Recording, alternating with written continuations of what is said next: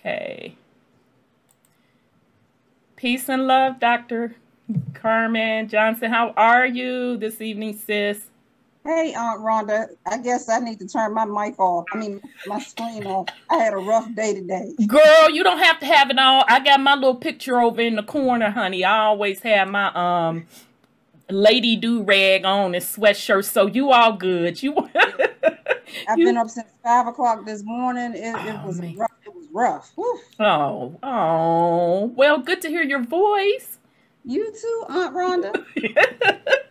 I was telling the family, I said I'm gonna be respectful tonight. I won't curse out of respect for Sis Carmen. And then Sis came in with my niecey poo.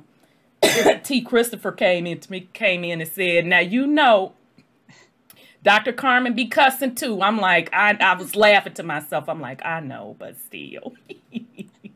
I So mean, sometimes is no other word to express, you know, what I've been through except through a curse word.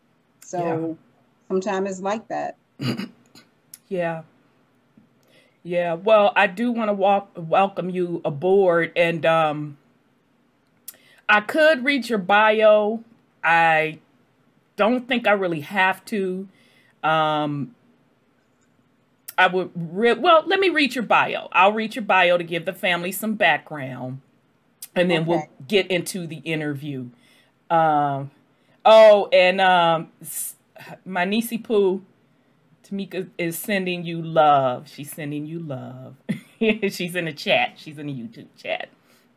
Okay, so Dr. Carmen Johnson had created a niche in educating youth and seniors, returning citizens, and abused women about financial literacy through a wide variety of grassroots programs designed to uplift, empower, and destroy the barriers to individual and family prosperity. For Carmen, financial responsibility and good credit are at the root of community and family success.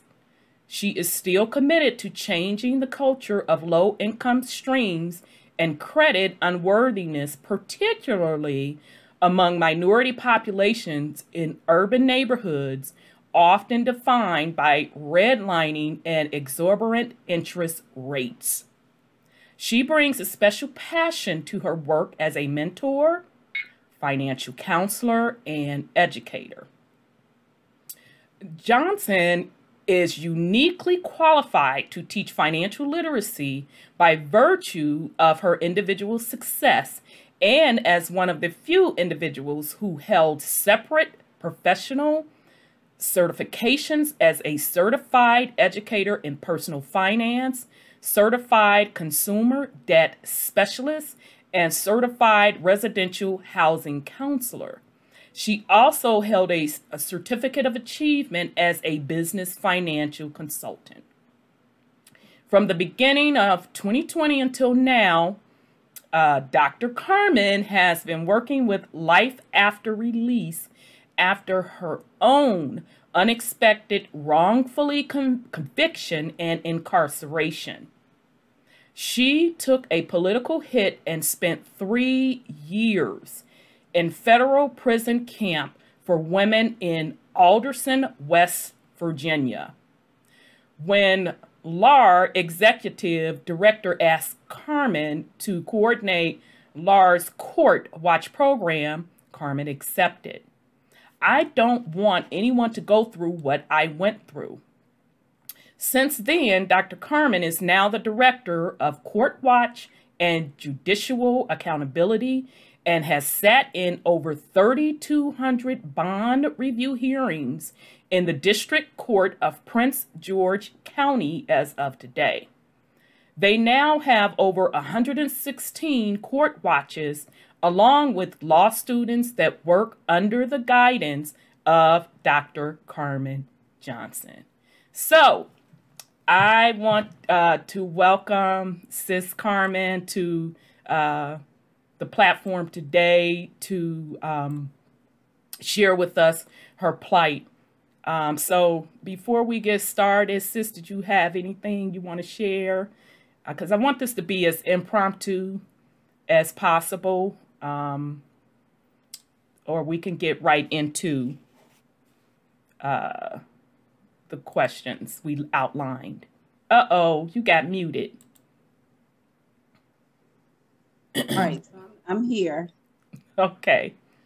How's everybody doing? I am certainly pleased to be here, and I'm excited to be on your platform, and I'm looking forward to an interesting evening. And you must forgive me. I've been up since 5 this morning. I'm very tired, That's so okay. I may be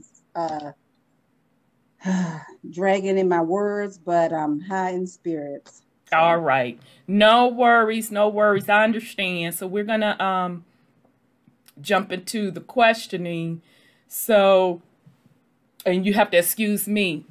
My allergies would be acting up, child. It's been a tripped out couple of days for me as well.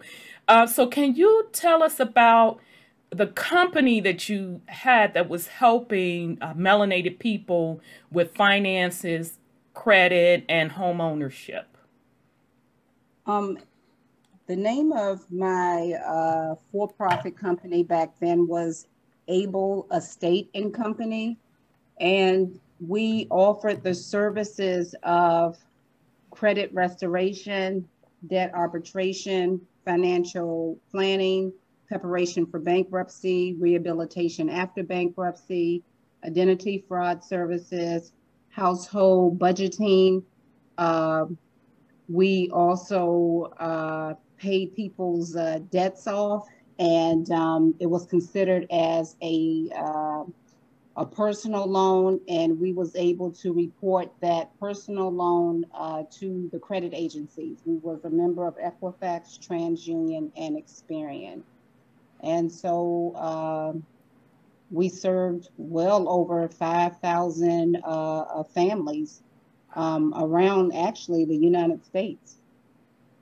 Okay. Wow. What led you into that line of work? Well, from the time that I was little, my grandmother, who was Cherokee Indian, she started teaching my brother and I about financial literacy. We didn't know that that's what it was called back then. We was 3 and 4 years old, and Wow. we had our own little bank account, and we would sit at the dining room table when she would, put her, when she would pay her bills, and we would lick the stamps on the envelope, and, and things of that nature. And she just taught us at a very young age about saving money, and that the only thing that we had was our name and our straight finances. So it was my grandmother that started that. Wow. trend. That's impressive. That is very, very impressive. Can you kind of tell us what led to you being investigated for mortgage banking and wire fraud? Well, when the feds first came, I was not aware that that's what the issue was. Mm-hmm. I was not aware of that because I was not into real estate. I was not into mortgages. My company, my for-profit or my nonprofit, did not offer any of those type of services. So when they first raided me, to my understanding, it was a misunderstanding. Mm-hmm. And they, stated that, no statutes, codes, or laws were broken. They went through all of my finances and things of that nature. And they couldn't find anything because I knew that I had not done anything wrong. Subjectively, they kept a very large sum of money that they had seized from my business bank accounts. And it was okay until I started asking for the money back. Whoa.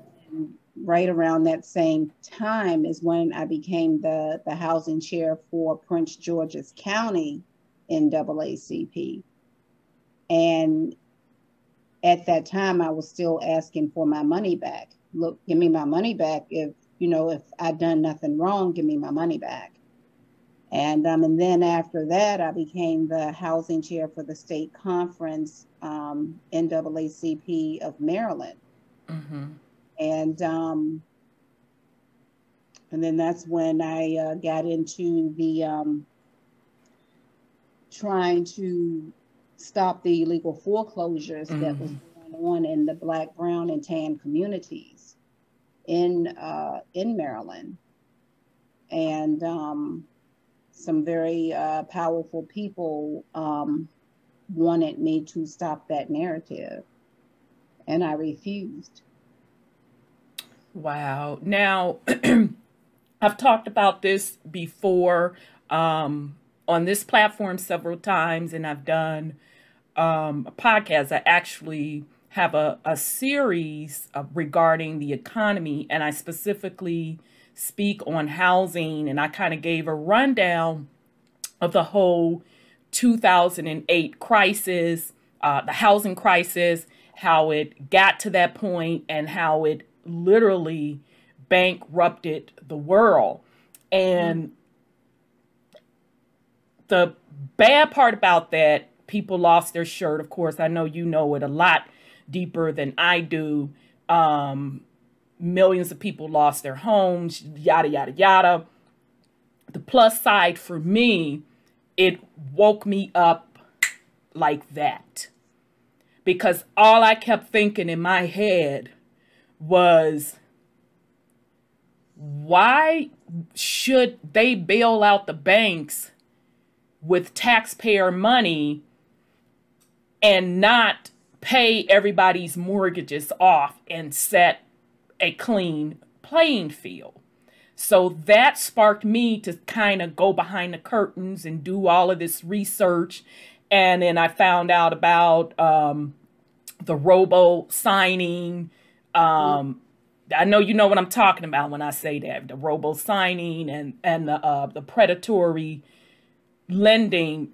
I guess my question to you, do you think because you were advocating about the illegal foreclosures going on in high numbers in the Black and brown communities, that it pissed off that particular industry of good old boys club with the banking folk, if that makes sense? Absolutely. But it started with my nonprofit, which in my nonprofit, which was called the Katie Abel Foundation, which was named after my grandmother. And so we taught financial literacy from elementary school on up. Oh, wow. And we went into the public schools and the private schools, and also into some of the colleges, teaching the true financial literacy. Wow. And with that being said, before the housing piece, it was the Wall Street, the bailout of Wall Street. So I took a bunch of youth 12th graders to New York, and we made a documentary. I mean, it took us a couple of months to make the documentary, but we went to New York trying to interview the protesters on how they felt about, at that time in the beginning stages of the documentary, that, you know, the feds were thinking about bailing the Wall Street out. And then, of course, that ended up happening. Now, let's be clear, when that happened, when the fall of Wall Street happened, so many senior citizens and you know, older people, they lost their retirement. People forgot about that. And so, of course, Wall Street got bailed out. And so right after that, then that's when the the housing market started changing. So it started with me speaking out about how that was so wrong for them to bail out Wall Street when here it is, we are, taxpayers. Yep. And so many senior citizens lost all of their money. And then next thing I know, then the housing market hit, with the illegal foreclosures and the subprime mortgages and all of that crazy creative mortgages and all of that. Next thing you know, the banks got bailed out. So now here it is, we standing here. The seniors, they done lost their retirement, and then now they done lost their retirement and their homes, and then young families lost their homes. I mean, it was just a disaster. Right. And let's keep in mind, when you think back, who was the president then? Think about it. You tell me who the president was then. Mm-hmm. Yeah. Yeah. Okay, so now that even makes more sense. So you had been on the radar. Wasn't that called Occupy Wall Street, or am I not remembering right? Was that what that movement was called? Exactly. Okay, Occupy Wall Street. So you had started, you got on the radar back then. Okay. Right. Exactly. Okay, that makes a lot of sense. And for the sake of the family, I know I've talked about this several times, but you are the expert. If you can put in layman terms for the family how the housing market actually crashed, what did they actually do from a finance perspective to cause that tidal wave? Well, I only can put it in my perspective because I wasn't in the mortgage industry. I wasn't in the real estate industry. What I can say to you guys, all of you, is that when I first started my for-profit company, Able Estate and Company, you had to have scores like 750, 800 in order to get a mortgage loan. You had to show, months of pay stubs, and you had to show tax returns, 2 and 3 years of tax returns, and you had to show this and you had to show that, and all of this stuff that you had to show. And I think I started that company in like 1998 or something like that. Okay. And so again, you had to have high scores and you had to produce all of this documentation. And as time went on, they started coming up with these creative mortgages. And as time went on, mortgage companies and realtors around the United States started hearing about my services. And so they started referring their clients to me for credit services and debt services, or my company paying off all of their debts. And of course, we would get paid at closing. And around that time, the equity in the homes was rising really fast. But the requirements to get the house was going down. So people started refinancing like every couple of months and all kinds of stuff like that. It got to the point, it got so bad, you could have a score of 450 and 1, maybe 2 pay stubs, if that, and a heartbeat. That's all you needed. And so a lot of of these Black and brown and tan families did not need to be in those creative mortgages and tailored mortgages and fraud mortgages that was being produced. A lot of the families had 800 scores, but was put into subprime mortgages. Whoa, wait a minute, Sis Carmen. Child.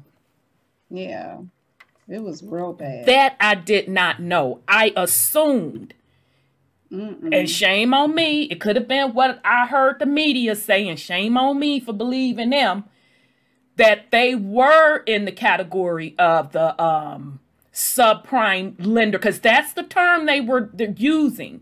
Some subprime loans because of their credit scores. So what you're saying is that that was not the case, that they did have the proper credit score. And of course, we're not saying all. Okay, so don't nobody come on my threads talking about some all. We're not saying all. But what you're saying is there were a lot of folks that did fit the requirements, the 750 credit score and up, but they were put in these messed up loans.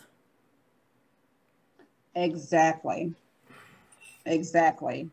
And again, around that time, the equity was going up so fast. And then it was also situations where,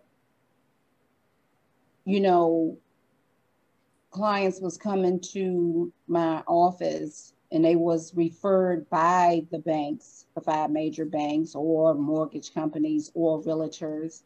And, you know, everyone that came into my office had to go through a household budget and things of that nature. They had to go through a vetting process. And, you know, I told some of the realtors and mortgage companies and banks, this person cannot afford this house. And it got to a point where at first the realtors, the banks, the mortgage companies, they would take my advice. But it got to a point when they did not, because at that time, they had something called stated. All you had to do was say, hey, you know, I've been on my job this long, or I don't know what stated entailed, but they could just say what it was. Or I made this amount of money, and they didn't have to show proof. And I would tell the realtors and the, you know, and the financial institutes that they can't afford this house. And they would literally, they started telling me, you need to mind your business. You know, we sending you business. You just need to, you know, do whatever you need to do and mind your business, you know, and it was true. When a client left my office, it wasn't my business. Right. However, for me, I took each person that walked through that door, through my office door, I took it very personable, because my name, I grew up on your name is everything. That's right. Your integrity is everything. And so it got to a point where they wasn't listening to me. It didn't matter what I said, because it was so many different, I guess they called it mortgage products that was out there. Didn't matter. And then the boom came. Right. So based on all of what you're telling us, it appears, and please correct me if I'm wrong, I by no means want to put words in your mouth, that's why you were really targeted, because you were exposing the fraud in the system. Well, they understood like I was like my only competition was Susie Orman. You know what I mean? Who is backed by TransUnion. I don't know if she's still around. And my lips are cursed. You can't see if they perched to the side, but okay. She was my only competition. So here it is. She's, Caucasian and and I'm, Native. So Right. She was mom. I was speaking out. I created a documentary, and as a matter of fact, the documentary won an award. So I was speaking out Oh, about, wow. and then I started speaking out about the housing crisis. And Wow. then I started getting families their homes back by contacting the presidents and the vice presidents of those banks and of Fannie Mae and Freddie Mac and the judges, calling the judges' chambers. Hey, you getting ready to auction off a house, and that's a illegal foreclosure, and these are the facts. The Wow. promissory note is in a bundle number, blah, blah, blah, being traded on Wall Street right now. So there is no wet ink promissory note. Now, that's the part that the average person to this day still does not understand what happened with that entire housing crisis, because they were, what's the term they used when they were betting on the loans? There's, dang, I can't think of that term. It'll come to me. But what most people don't know is that all of those loans that they were selling, they were packaging them up, as you stated, selling them, stamping. Yeah, this is my stamp. Stamping them, the credit rating agencies were stamping them as A-rated loans. Yep. When in fact, you had predatory loans built in there, and they were being packaged up and sold to Wall Street. I know for a fact some people have told me that they had like second and third mortgages on their property, because like you said, the housing prices were like going through the roof. And when the crash happened, it was so bad, the paperwork was so shoddy, so bad, that they didn't even know who to send their payments to. Yep. Child. So I'm sorry. I'm sorry. I remember those days. Yeah. They used to try to sucker you into those loans. They always used to do that. I'm sure Dr. Carmen Johnson, remember the people, they gave them those really like 4% and all that kind of stuff, interest and variables and all that kind of stuff. But they always tried to sucker people into those things. And you didn't have to have proof of anything. Nope. Nothing. You didn't have to have proof of working. Yeah. And you didn't have to have proof of income. Nothing. Nope. So no, that's fine. That's fine. That's Sis Sandra.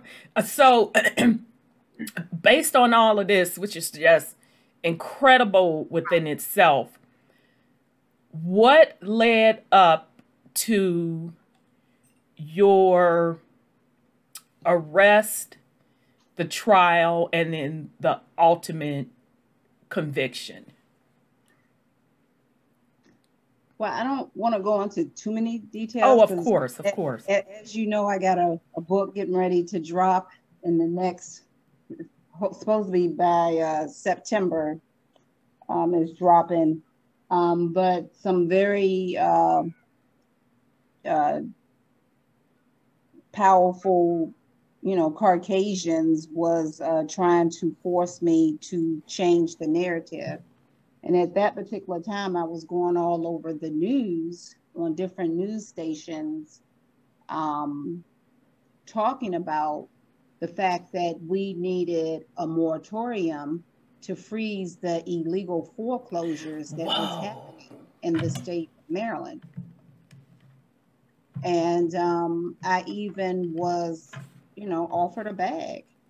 And there was no way that I could sell my people out. Wow. I was offered, or made I was given the suggestion several times, what do I want to stop the narrative? And I said I wanted my people to be able to stay in their homes.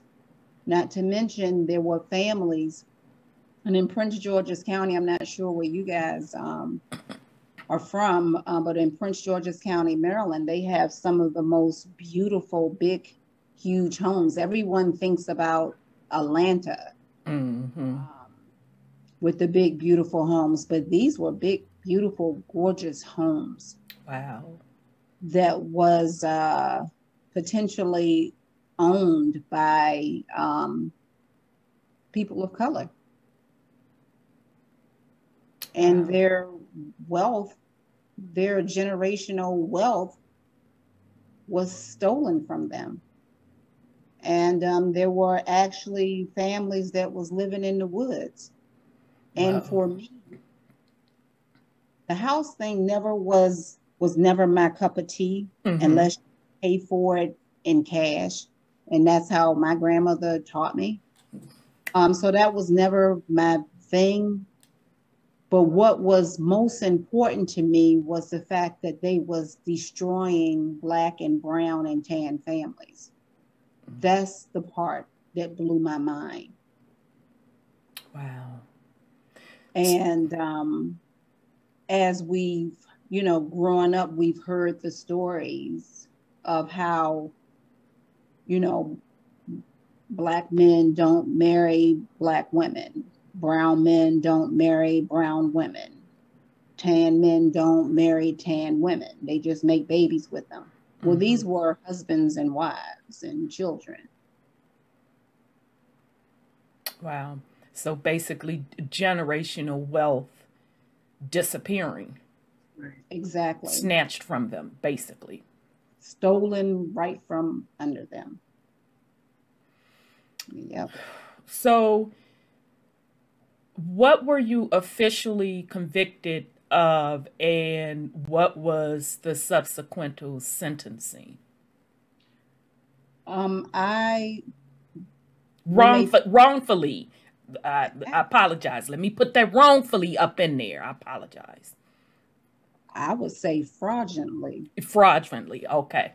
That's what I would say.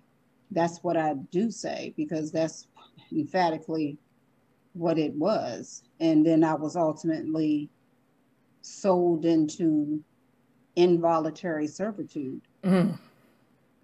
But when they first started coming after me, because I would not stop going on the news. I would not change the narrative. They offered me a plea for 30 years, and they kept asking me, what did I do? And I didn't understand what they were asking me, because I hadn't done anything. Like, I didn't know what they were talking about, but yet subjectively, they wanted me to take a 30-year plea. And so, of course, I wasn't going to do anything like that. That didn't make sense. And as a practicing Buddhist, it was just no way that I could lie on myself and say I did something, nor could I operate through the lenses of fear. Right. And so I'm like, y'all tell me, what did I do? So we all looking at each other. They like, you tell me what I did. If I did something, tell me what I did. So then they couldn't get me on that. So then another year went by, and I'm still, on the pavement fighting to get these families, homes back, or, fighting to keep them in their homes. And then, I, conducted a huge march on Annapolis, Maryland. And, it was just a beautiful sight to see.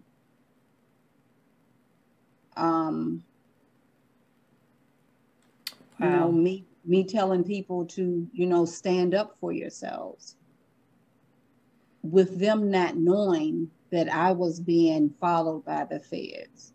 I was Mm. being followed by the bank investigators. I was being taunted, and I lived alone.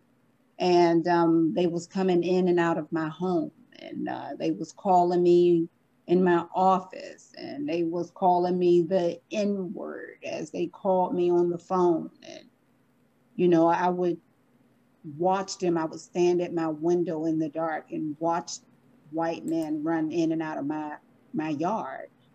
Wow. And you know, they tried to run me off the road a couple of times, and it was just, you know, I kept asking the NAACP for bodyguards. I'm like, look, you know, I need help. You know, they are following me. They are, you know, coming after me. They're doing this, they're doing that, not knowing that they had their own initiatives going on behind closed doors, Mm-hmm. the NAACP. What? This, I'm sorry. mhm. I'm sorry. Go ahead. I didn't want to break your train of thought.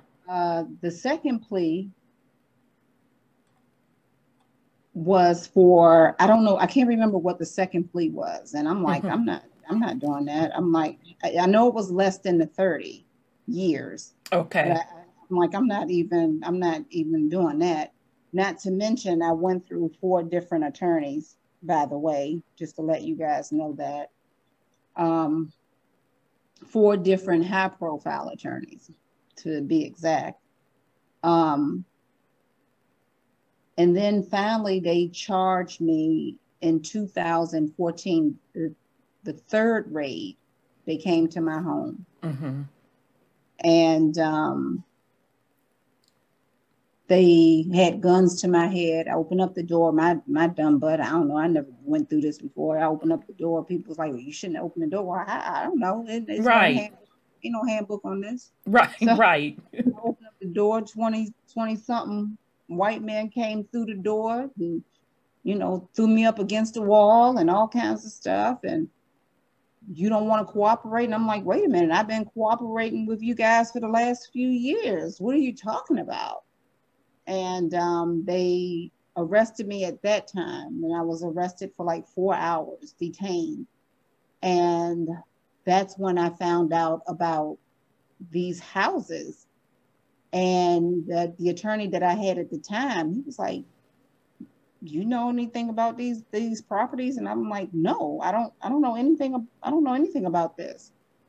And so of course, you know, I pled not guilty because I didn't know anything about it. I didn't understand what the heck was going on. Mm-hmm. Mm-hmm. And as time moved on, that's when I found out that it was 14 Tanzanian Africans, Mm-hmm. and 12 of them I did not know. Okay. And 2 of them I did know of. We did business in 2007, 2008. And it was no big deal. I mean, I did business with realtors as far as them sending clients to my office, Mm-hmm. or them sending documentation to my office pertaining to credit. The same thing with banks all around the United States, mortgage companies, but I never dealt with houses. I never dealt with mortgages. I never dealt with any of that. It was strictly the credit, the debt, that aspect of it. And so as time went on, of course, the third plea was for 10 and a half years. And Mm-hmm. they charged me with 24 counts of mortgage, bank, wire fraud, conspiracy to commit wire fraud, and false statements on loan applications. Well, all of that was far from the truth, as Right. far as I'm concerned, from my standpoint, from my services. And all 14 of the Africans took a plea, Mm-hmm. and I was the only one that went to trial. Mm. And of course, I had a blue ribbon jury. They was not of my peers. They knew nothing about credit. They knew nothing about the services that I offered. Mm-hmm. I was told by the judge that I could not talk about my humanitarian work. I couldn't talk about my activist work. I couldn't talk about my nonprofit. I couldn't talk about being the housing chair for the state conference NAACP of Maryland. I couldn't Wow. talk about uh, any of that stuff. So Hmm. they pretty much stripped me of who I was at that Mm-hmm. time. And Mm-hmm. the only thing that was left was the lie, their lies. And Winston Churchill, I'm always quoting him, once said, the most precious thing is the truth, but Right. almost always the truth is barricaded beneath lies. Yep. So the only thing that was left was the lies.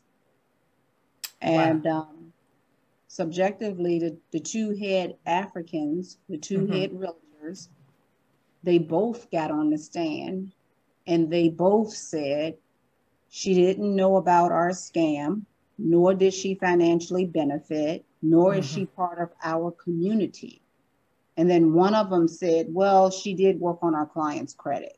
Well, I was licensed by the state of Maryland. I was Right. registered with the Better Business Bureau. I had an A+ rating with the Better Business Bureau. Never Mm-hmm. had a complaint by any client ever. Right. Um, I did ethical business in the community and around the nation. The other, they both said that I didn't know about their scam, nor did I financially benefit. Mm-hmm. I'm not part of their community. And one of them said, well, she worked on our client's credit. And the other one said, well, she knew we were realtors. Well, I worked with realtors around the United States. Exactly. And Exactly. So the trial should have stopped, mm-hmm. but it did Mm-hmm. not. Wow. And people that supposed to been coming to speak in my defense, Mm-hmm. supposed to been coming that next week, they stopped the trial earlier than what was anticipated. So the people that I had come in to speak in my defense the following week, it didn't happen. Wow. I Wow. was I was found guilty on all 24 counts. Um, and as I sat through that trial, looking at all the documentation, not even knowing what the heck I was looking at, and then they would like do stuff like they would intertwine my bank statements in between the documents, which my bank statements had nothing to do with Right. what was happening. And they kept flashing like my ID or something like that. Like they had to create something with that was connected to me, even though what they were showing had nothing to do with the fraud or the scheme or whatever was happening. It was those 14 people. Right. However, they stopped the trial. They went into deliberation. It took them less than an hour and a half to find me guilty on all 24 counts. I was arrested immediately. I never went back home. Um, the prosecutor said that I was a terrorist. I was ISIS. I was a danger to the community. What do ISIS have to do with that? I mean, I'm not even ISIS, so I don't know. Okay. I'm I'm a sorry. Buddhist. I didn't mean to interrupt you. Okay. Yeah, I mean, I come in peace. Like, like to be accused of those things, and I'm thinking Right. to myself, they're gonna send me to what they call that place, Guantanamo Bay. I'm like, oh, Mm-hmm. and they arrested me immediately. Wow. And I never went back home for 3 years and some months. So, did they ever give a reason for like abruptly stopping the trial per se and earlier than was scheduled? Did they even give a reason, or it's like, okay, well, we're going to deliberate tomorrow? We're going to deliberate today is what they said. Whoa. As you were going through the trial, who were your advocates? Who was advocating on your behalf? No one. And I was still taking phone calls. This is how selfless I am. And as a Buddhist and a scholar of metaphysics, science of the mind, and mental science, you know, I'm selfless. I am everyone and everyone is me. And when I look back, maybe I should have been on the news talking about what they was trying to do to me. Maybe I should have changed the narrative and said, hey, this is what they're trying to do to me. Mm-hmm. Because I had the platform, I had the voice. Okay. However, I didn't really get into details with people about what I was going through and what stage I was in. Mm-hmm. However, I kept telling the NAACP, however, I need body. I need help. They are trying to kill me. They are trying to do this. They are trying to do that. And they turned their backs on me. Wow. So injustice happened in an empty courtroom. And I'm gonna guess no, but I need to hear it from you. And I think you've already, yeah, injustice happened in an empty courtroom. Yeah. So no publicity, none of that. Nope.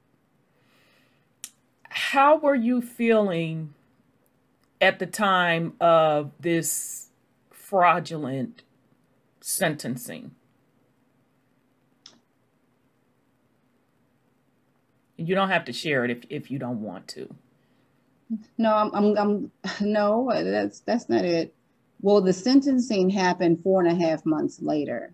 And I was, because they arrested me immediately. So I wasn't given the benevolence to go home and handle my affairs. So I wasn't given the benevolence to close my house down, to close my for-profit business down, to close my nonprofit business down. I wasn't given the benevolence to handle any of my affairs.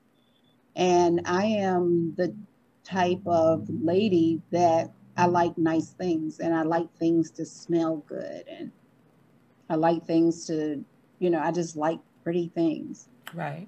And especially as a Buddhist, I love red and, and golds and earth tones. And I'm making a point. There's a reason why I'm saying this. So that first, when they arrested me immediately, they moved me from Maryland into Washington, D.C. They took me to D.C. jail. And they threw me in a little cell with fecal matter all over the walls and floors, in the door, and the stench of urine. And not even being mentally prepared. Hey, I know that I got sentencing in 4 or 5 months and I got to get my affairs in order. No, they arrested me immediately and threw me in that type of environment. And it absolutely blew my mind. Wow. Into 1,000 pieces. And I had to sit in solitary confinement for about 8.5 days or something. And it was, I still can hear the women beating on the walls and the doors and the screams and the hollering. And I lived alone for years, so I'm used to, going home to quiet, right. and I can still hear them today. Their screams and hollers. And it was just a horrible thing. But the 8 days later, the psychiatrist came to interview me. And at first, he never looked at me. So he was asking all these regular, generic questions. Mm-hmm. And I assumed the way that I was speaking and the way that I was answering him. And at that time, he had not looked at me. I was just another number. And finally, he put his ink pen down and he looked up at me. And he said, "Who are you?" And then I gave him the little, whatever the little jail number is, whatever ID number. Mm-hmm. He said, "No, who are you out there?" Mm. And then I said, "I'm Dr. Carmen Johnson. I am the housing chair for the state conference NAACP, and I've been politically hit." Mm. And so he Googled me, and so a couple of news interviews came up because I could hear the news thing talking. Mm-hmm. And mm-hmm. so he turned back around and he looked at me and he said, he held up a piece of paper. Mm-hmm. And he said, "You've been court ordered to stay in that cell, solitary confinement, in that particular cell with the human fecal matter everywhere." He didn't say the human fecal matter everywhere. Mm-hmm. I'm just giving you a visual. Mm-hmm. But mm-hmm. he said for the next 4.5 months until sentencing. And I just broke down and just cried because, not to mention, my judge went to Morehouse.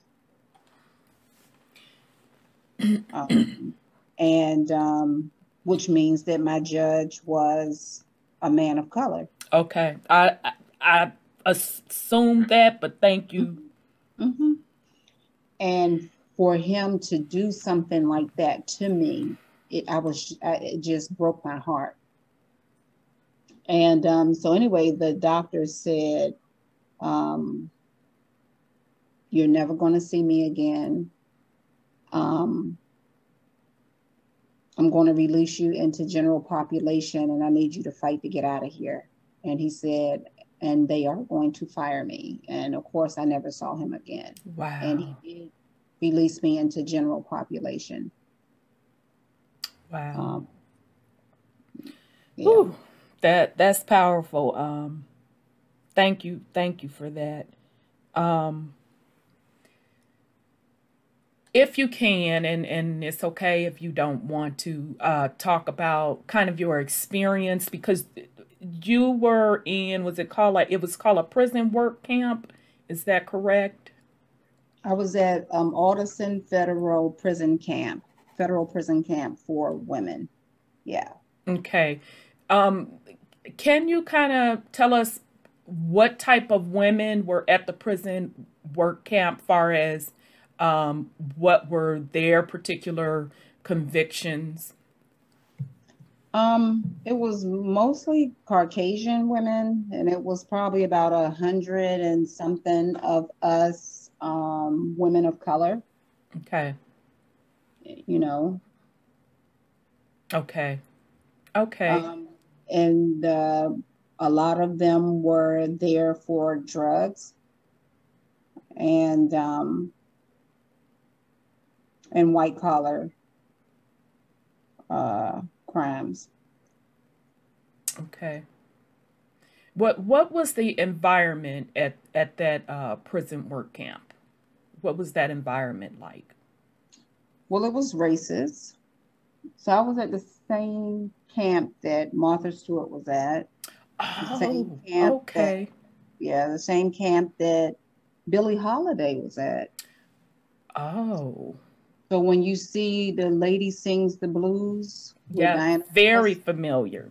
Yes. She's in that padded room Mm-hmm. and she's going through withdrawals. She was at Alderson. She wasn't at this She wasn't walking around with no robe on and sunshades like they had down at Ralston. That's not. She actually in her books, one of her autobiographies, she said that was the most racist place that she had ever experienced in her life. And she became a advocate for racism until she died. They don't tell that piece about her. But it was, as of 2015, it was racist. Let me say, I left in 2018, so from 2015 to 2018, they were still racist.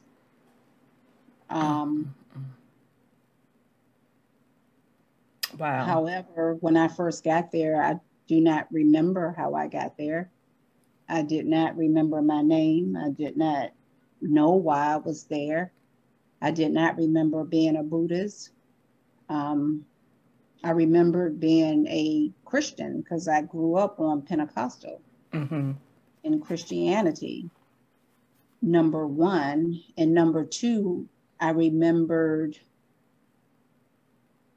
and I'm not going to cry, I remember the native things that my grandmother taught me about the ancestors and certain things to do and stuff like that.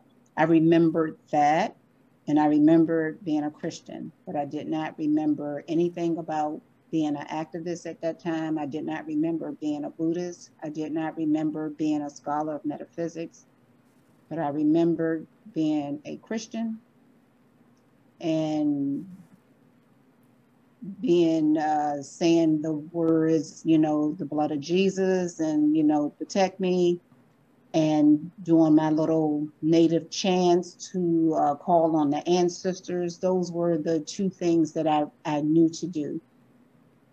Gotcha. And talking about going back to your roots. Yeah. Yeah. Wow. I know that can you talk a little bit about what led to your release? And I know I can't wait for your book to come out. I will be snagging a copy. I will be promoting it and reading it. I'm looking forward to it. So I know you're going to give a lot more details in the book about that experience in that prison work camp. But if you can kind of give us a high level of what led to your release. Actually, it was two congressmen and a senator. I at that point, because I had went cuckoo, per se, or, lost my memory extensively, my short term, my long term, all of that. Well, actually, when I was at DC jail, my sisters had to come up, and I had to sign over everything to them to handle my affairs. Okay. So they fired the other attorneys and all of that kind of stuff, and got some Florida attorneys. And so when after a year of me being there, so in 2016, that's when I remembered I was Buddhist. That's when I remembered, hey, I'm an activist. That's when I started remembering all of these things little by little about who I was. So by 12 months, I pretty much had got back to normal per se. And I was just in a shock of the conditions that I saw the women was in, and even, not having no mental health treatment and little medical care and things of that nature, and going all the way to the Supreme Court in 2017 and losing and being frustrated with all of that, and being physically abused by the guards and all of those things, and those two white attorneys telling my sisters, there's nothing we can do. This is what happens when you're in a jail, prison, camp, or cage. And I remember my sister telling me that, and I remember thinking, bullshit. Right. You know, and this was in 2017, by this time, after losing in the Supreme Court. And I said, I need you to get me out of here. I can't do anything, you know, symbolically, allegorically. They've shaved my head. They fucked out my eyes. I'm Samson. You know, I need you to get me to the pillars. I need you to get me to the pillars. And I need you to follow my instructions. And I'm going to bring, I've got to say a curse word, this motherfucker down. I need you to get me to the pillars. And so, and remember, that's the story of Samson. And so my baby sister, because at that point, nobody was accepting my jail phone calls, except my little sister, just 9 years younger than me. And I said, I need you to plug in my cell phone, and I need you to call these people, which are politicians. I need you to call them. And I need their cell phone is in my cell phone. I need you to call them and tell them what's going on, what they're doing to me here, you know. And I remember my baby sister telling me, and at that time I was hollering and screaming and crying in the phone because I had just got strangled and drug on the floor and fainted, and it was just a mess. And I remember my baby sister telling me, okay, it's not going to work, but okay. I can still hear those words now. Wow. And so then I called her back like 30 minutes later or whatever, and she was like, oh my God, Congressman so-and-so said call him. And I'm like, okay, I got to run down the hill, and I got to put his number in, and I got to do this, and I got to do that, then I got to wait, and blah, blah, blah, and this and that. And that's when the ball got started. Gotcha. And I was actually sentenced to almost 5 years, and I got out 3 years and some months. But it breaks my heart because if my sisters had just listened to me sooner, I could have came home sooner. That's number one. Okay. And number two, when I did come home, that's when I was emphatically sure that this injustice system is a bunch of bullshit. Yeah. Because it was no motions filed. It was none of that filed to get me out of there. Wow. Woo, child. Kind of want to change directions. Before I do, no, I'm just going to change directions because you've gone in very much so detail about that experience. I kind of want to go in the direction of you talking about the current petition you have. I'll stop there if you kind of want to give the family a little bit of insight of the petition and where they can find the petition.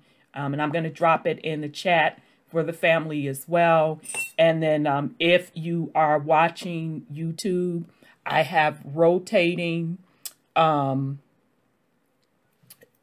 things coming across the screen, and the petition site is there as well. But yeah, sis, if you don't mind kind of telling the family about the current petition out there on change.org. And by the way, that this was the Disney version. Woo! Child, you don't know how long if you watch this back, you'll see me with the Kleenex, honey, and it's taken a hell of a lot for me not to break down. So, all right, go. If you don't mind talking about the change.org petition for the family. Yeah, it's a My sister and my computer guy, who's been with me, he's like a little brother to me. He's been with me almost 20 years and saved all of my things. I thought all my stuff was lost, but he saved all of my, my videos and documentary and all that kind of stuff. But anyway, so we created this. Now that I look back and I know so much more now, I wish that the petition was not on change.org because number one, when people make donations, it doesn't go to me, it goes to change.org. Oh, And crap. Okay. yeah, so that's the first thing. Second of all, it's been up since September. And unfortunately, it's only gotten about 1,200 signatures, if that. And when I first put it up, people at that time, President Trump was in office. Mm-hmm. And as you read the top of the petition, it says to the President of the United States. It does not say to President Trump. Yep. So I had a lot of organizations to tell me that they was not going to support my effort unless I put President-elect or something Biden. And I said, I'm not going to do that. And so they told me that I was a Trump supporter. And I'm like, well, how can I be a Trump supporter? Trump's name is not listed anywhere on my petition. It's saying to the President of the United States, to the Chief and Commanding Officer, based on Articles 2 to grant me a full pardon, but most importantly, to investigate what the Department of Justice in the state of Maryland did to me. Mm-hmm. And Wow. I had a lot of people that looked like me that say that they wasn't going to support it. And so I have not gotten a lot of support, but I can't let that, that's their Right. problem. Absolutely. Absolutely. And then I've had some people say, oh, you need to take it down. It's so embarrassing. You don't have that many signatures. I don't care about that either. I don't have ego. Exactly. So I don't care about that either. It's going to stay right there. And this petition is not about me. If they were of any type of intellect or any intelligence, they would understand that this petition is about all of us. Because one of the biggest things that I speak out about is the fact that the feds have a 98% conviction rate. Mm-hmm. And the reason why they have this 98% rate is because people that look like me and look like you Yep. are taking pleas. Yep. They're taking pleas for things they did not do.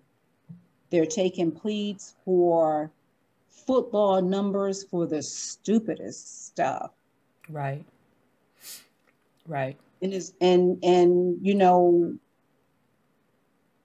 I don't know if you heard of Khalif Broder, the little backpack kid from New York. He was 16 years old, and I had never heard of his story until 2019 when, Mm-hmm. you know, I came home in 2018. So in 2019, I saw the documentary that was created by, I think, Jay-Z, and I think Rosie O'Donnell was part of Mm-hmm. it or something like that. And he was 16, and they was trying to get him to say he stole this kid's backpack. And he Mm-hmm. said that he did not do it. And so they threw him in Rikers Island. And that is probably one of the The worst. worst. Exactly. And he kept saying, why do I have to take a plea for something I didn't do? And at that particular time, I didn't know how that documentary was going to end.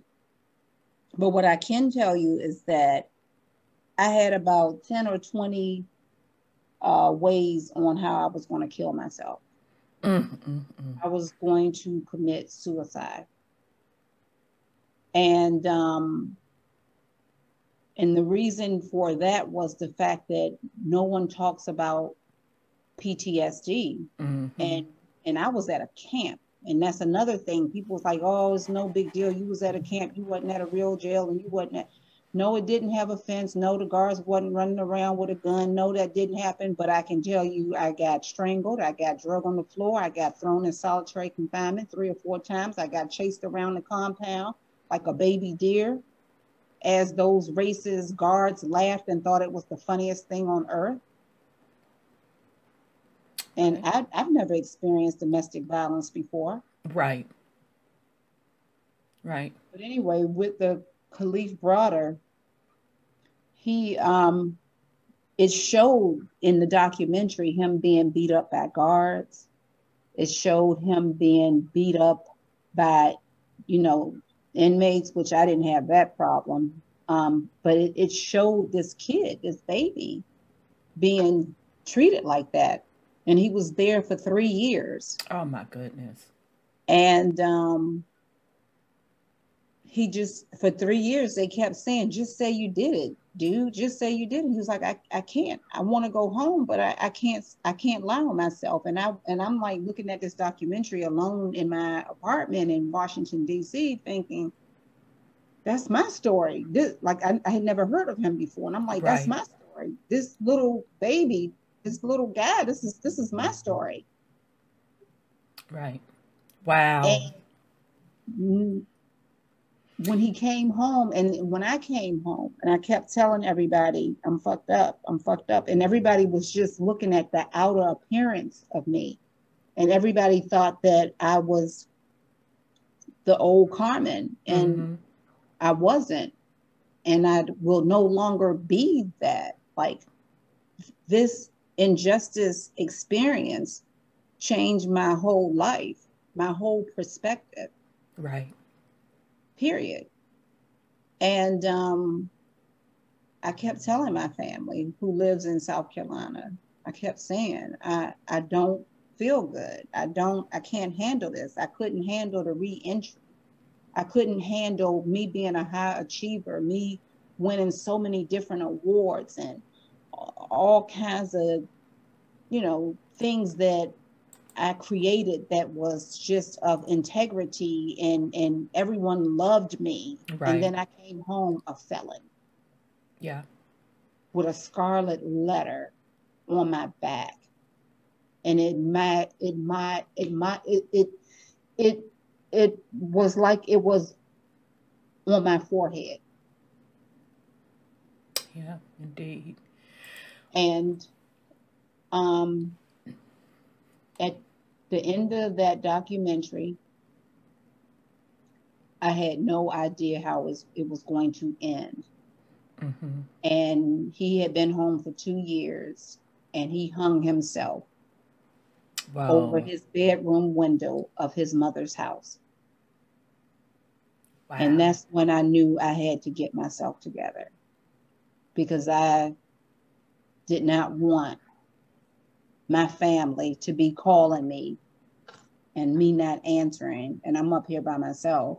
Right. And they come here and I'm in here dead. Wow. But that's how deep that pain runs. And most people that come home, and some of them think it's cute or a badge of honor, but it's a lot of people that come home that are fucked up. Yeah. Wow. Family, I put the link in the chat so you can get to Sis Carmen's petition. Please, please, please go sign the petition. I did not know that about change.org taking the money. Yeah. I done set up and made a donation. You know I'm pissed off, right? So what I'll need for you, sis, I'm not sure if you have a Cash App or whatever, get with me to give me that information. It's on my website. Okay. the Carmen story, or better yet, my nonprofit. We haven't talked about that yet. Yes, we're going to go to that next. If you want to, perfect. So, family, I dropped the link to, is it on the carmenstory.org? Yeah, but Okay. you have to, yeah, make sure you cut and paste the whole HTTP. I sure did. Yeah. PS. Yep. Forward Yeah. slash colon forward slash forward. Sure did. So, family, click that link and get to how you can donate to her directly. Don't do the change.org. Baby, I'm boiling. But that's okay. I'll correct that and make sure that it gets directly to you. So that's a great segue for you to talk about your organization. Yeah. And before we switch over to that, just make sure they sign that petition and they put it on their social media platform. Yes. And to urge their friends and family members that are going through, getting ready to go through the system, because, we are a target, right, that they are instructed to not take a plea for something they did not do. Because only 2% do not or refuse to take a plea. And 1.5%, 2% go to trial, 1.5% lose that trial. And we get busted in the head. And the rumor is you end up with more time than the plea. Wow. Well, the last plea they offered me was for 10.5 years.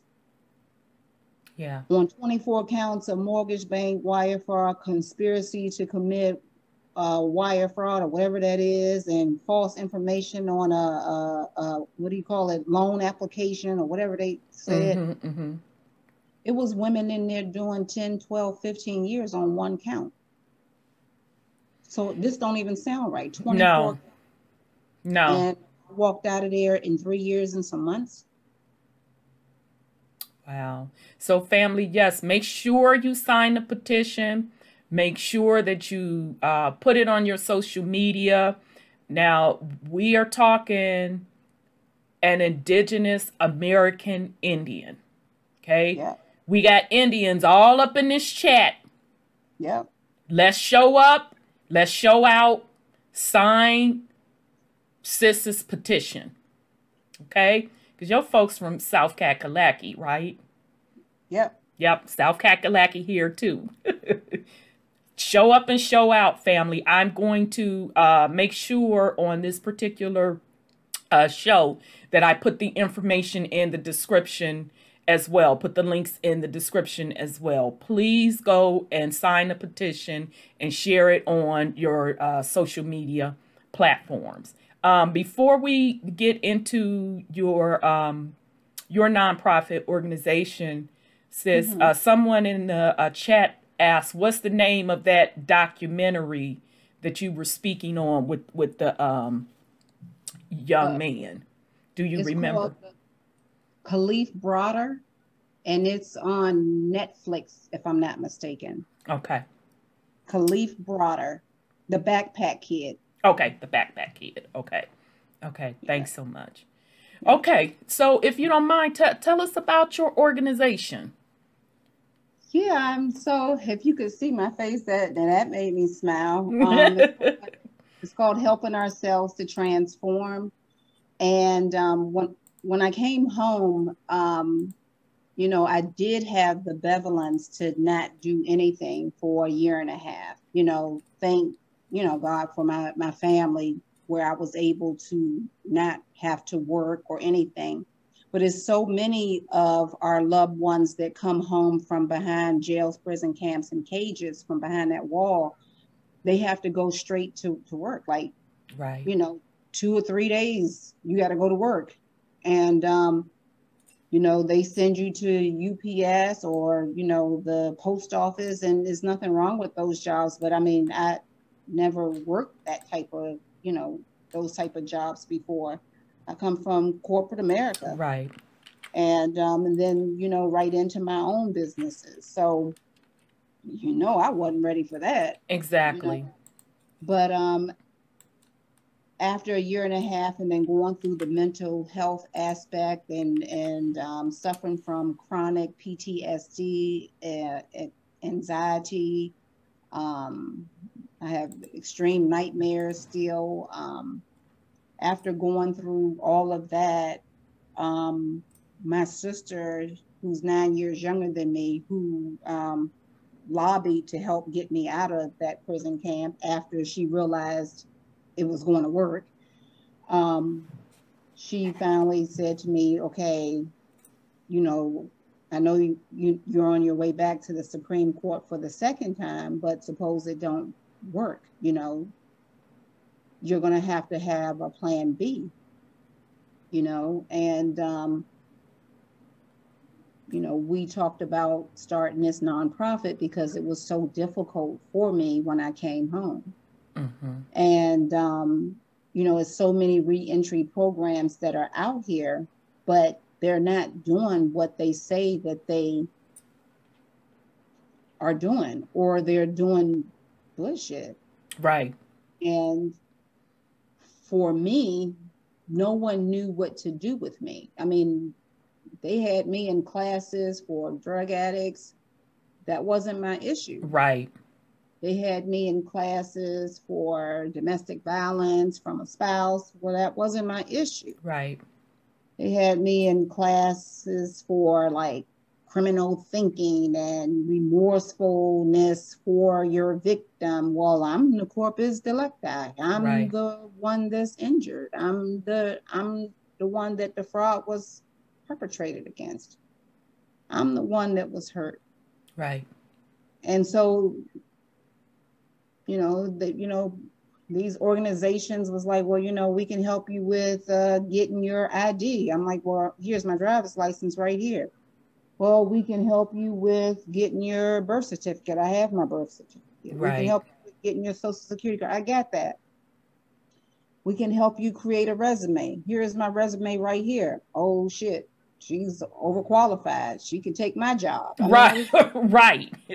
Whoa. Yeah, no one knew what to do with me. And everybody kept trying to stuff me in the same box with everyone else. And even to this day, even though I'm in therapy, I see a psychologist every Friday for the last 3 years, and I speak to my psychiatrist once a month, just to be clear and honest and open and transparent. Mm-hmm. However, I never was able to be in, I needed to be in a group with other people who say they're innocent. Mm-hmm. And to this day, I still haven't found that, to be in the company of what others that were falsely accused mm-hmm. of things that was not true. Right. And, but anyway, moving along, my sister convinced me. And so we started helping ourselves to transform, and we offer Paramount services. And a lot of the services that we offer, I do not have listed on the website. Okay. And there's a reason why I don't have a lot of the services listed. And one of the reasons is because what I'm realizing in this industry, in this reentry container, people are cutthroat. Mm-hmm. These organizations are cutthroat, and they steal and they lie and they. That's very smart. Very smart, sis. So what I will say, you know, the things that are on there are what, you know, other organizations offer, but I go even deeper, because mm-hmm. one of the things that I am emphatically aware of, and that's one shoe don't fit all, number right. one. And number two, helping ourselves to transform is not going to turn anyone away. And mm-hmm. those were the same principles, guiding principles and moral compass ethics that I used to create $1 million company years ago. Mm. And then I turned around and created a nonprofit years ago with $500,000 in donations a year because of the services and the fact that the people wanted to hear what I had to say. So in this container here in reentry, each person that come home have a different set of issues. And it's very important that helping ourselves to transform is able to meet each individual need and not put everyone in one box, because that shit won't work. It didn't work for me. It traumatized me even more. Wow. Wow. That is great. I mean, whew, what a testament from all that you've gone through to come out and, in spite of, still making a difference. So I just so honor you for that. Thank you. You have to be one hell of a woman, one sacred soul,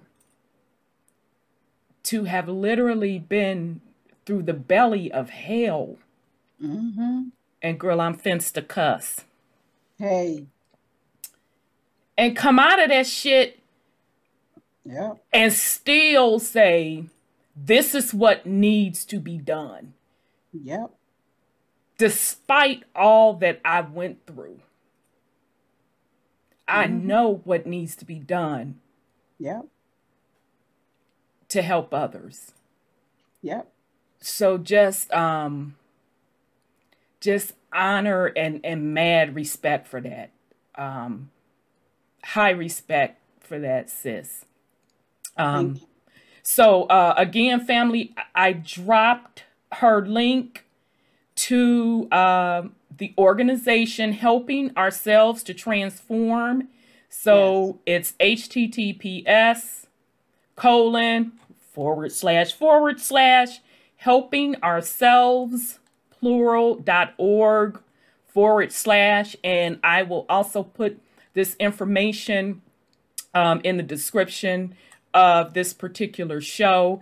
And are you taking donations for your organization as well, sis? That's the only thing I'm taking donations for. Okay. Yeah. Okay. Yeah. Perfect. So is it okay for me to say skipthatchange.org, not the petition, not the petition. Sign the petition. Don't donate. Don't donate. Sign the petition and pass the petition on to all your social media platforms. Absolutely. All of them. Absolutely. And if you want to donate, make sure that you donate directly to the organization. So I'll put all of this in the description of this video. Thank you. Whew. No, thank you. Thank you. I mean that from the sincerity of my heart. No, thank you.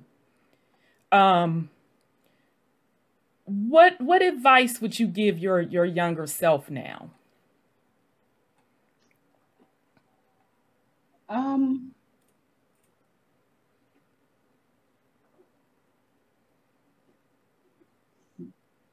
I guess one of the things, is to not throw your pearls to swine, and meaning that everyone is not worthy of your presence, and everyone is not worthy of the gifts that you have to offer. And that's emphatical. You have to allow your intuition to lead you, whether to do business with this person or mate with that person or, become friends with this person. Everyone is not worthy of your presence. And that's advice for all of us. Indeed. And very, very powerful advice. We kind of talk about that. And I've been talking about it a lot more frequently because of where we are. And I guess my next question is, what advice would you give young Black girls?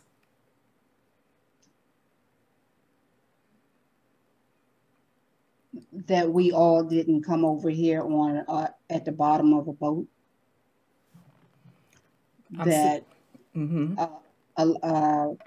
Most of us were already here and don't believe the hype that we all came here from the bottom of a boat. Wow. Okay. Have you found peace?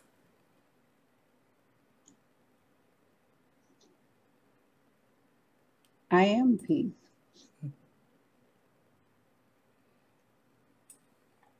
Wow. Okay. I lost the hurt. It no longer hurts. I'm no longer angry, but I am peace. Wow. Okay. How can we help you? What can the family do to help you?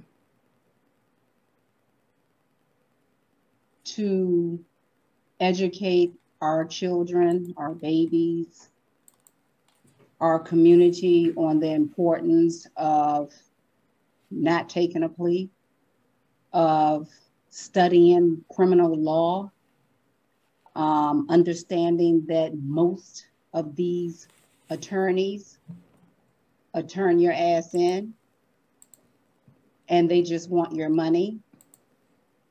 And I only know of 3 great attorneys, and I never met them. Wow. And that was Johnny Cochran, Kim Kardashian's daddy, and the attorney, I don't know what his name is, who represented Professor Angela Davis in what, the 1970s something, when they said she killed those cops or something. Right. Okay. Any other, I don't know any other ones. And if there are some good ones out there, please, contact me. You can go right to my website, Helping Ourselves to Transform, and send me an email. But as of what I see and what I went through 4 different high-profile attorneys. Wow. I've spent over $300,000 in paid legal fees now, and they all were crooks. Wow. And if I had $1 billion, I would, instead of going to the moon or wherever Bezos went, or and pretending like he went, I would be creating an army of law students that will have a moral compass and have a conscience and have integrity, and will see the disparity that Black, brown, and tan people go through in this injustice system. Indeed. Indeed. So, family, again, and I'm going to put all of this information in the description of this video.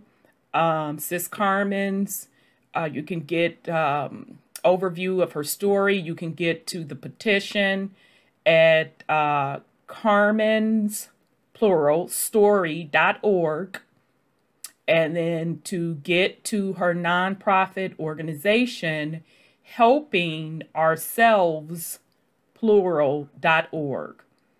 So please, please, please, please, please, Indigenous Indians, stand up, go sign the petition, share the petition on your social media platforms as well. And, check out her nonprofit organization. I know a lot of us have family members who have either been through the criminal justice system, who are currently going through the criminal justice system, so we can identify with the legal system in the Americas. And check out her organization. The website is helpingourselves, plural.org. So, whew, sis, this I'm speechless. I just want to thank you so much. I'm so honored. This was a difficult one for me.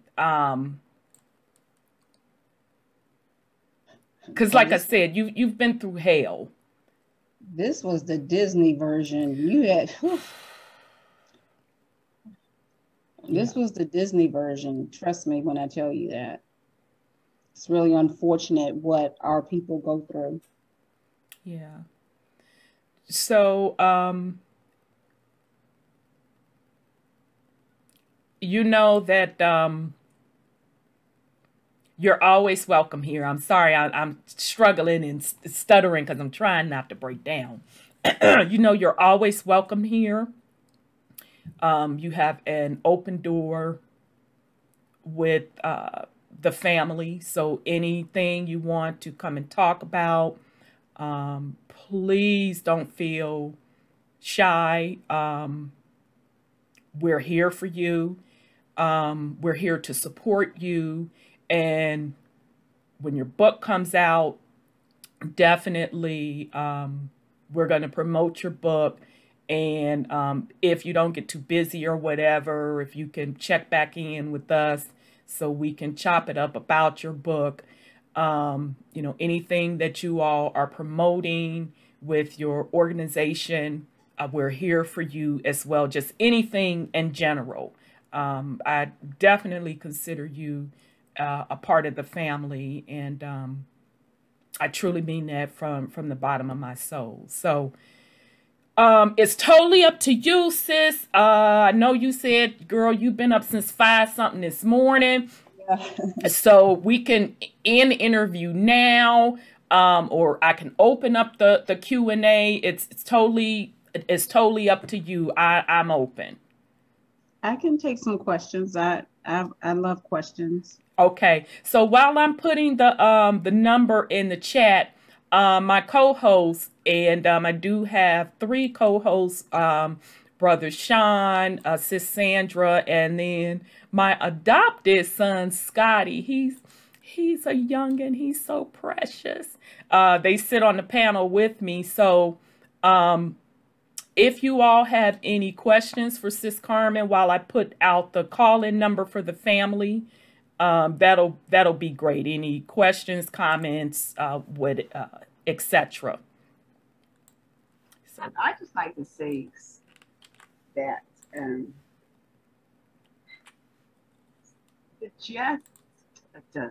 just us, it's the system that we deal with. It's just us. And I'm talking about them. It has nothing to do with how we are. And it my heart hurts when I hear that just the system doing our people so violently wrong. It's not even just wrong, it's violently wrong. Mm-hmm. And my son and I realized that the minute you sign a document, when you check in to the court, the jail house, that's when they got you. You'd never sign any of their documents. Never, ever. Because that's when they attach your bond. But that's hindsight. It's not going to help the problem go forward. The problem going forward is our people need to wake up to what this system really is. And being in middle class and upper class, people don't realize how bad the system really is. I live in California, doctor, and I used to live in Los Angeles. And so they always handled us like animals, like we had no rights. And they'll beat us and whatever they wanted to do. And there was a precinct, I think it was called the 77th precinct, and that was in Los Angeles. You didn't even get out of the precinct. They'd kill you and say it was suicide. So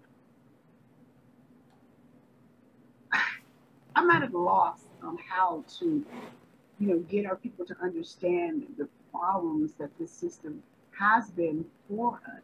And we keep thinking that they're going to take care of it. They're going to do good for us. They're going to help us out, but that's not what really happens. It's not what really happens at all. What you did was you touched their money. Yeah. You hit their money, and that's all what they're about is the money. They don't care about the person who did it. They just want you to get out of their pocket. That the diversity of the note on the house went to their investors.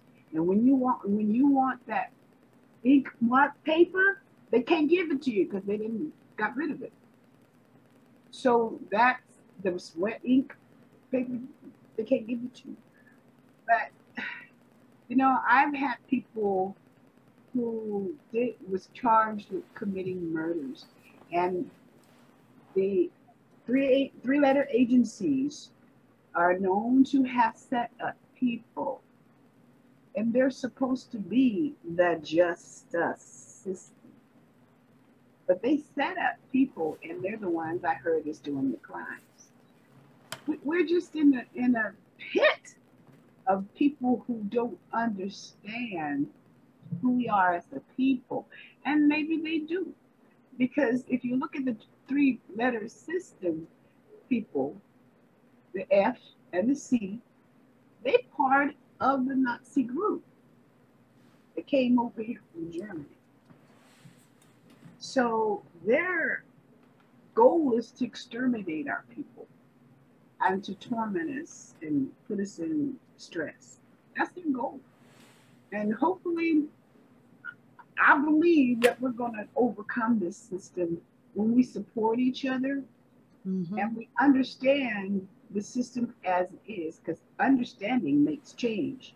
Because you don't want to get yourself in their system. I used to tell my sons that all the time, but they kind of hard-headed, when they start a little bit.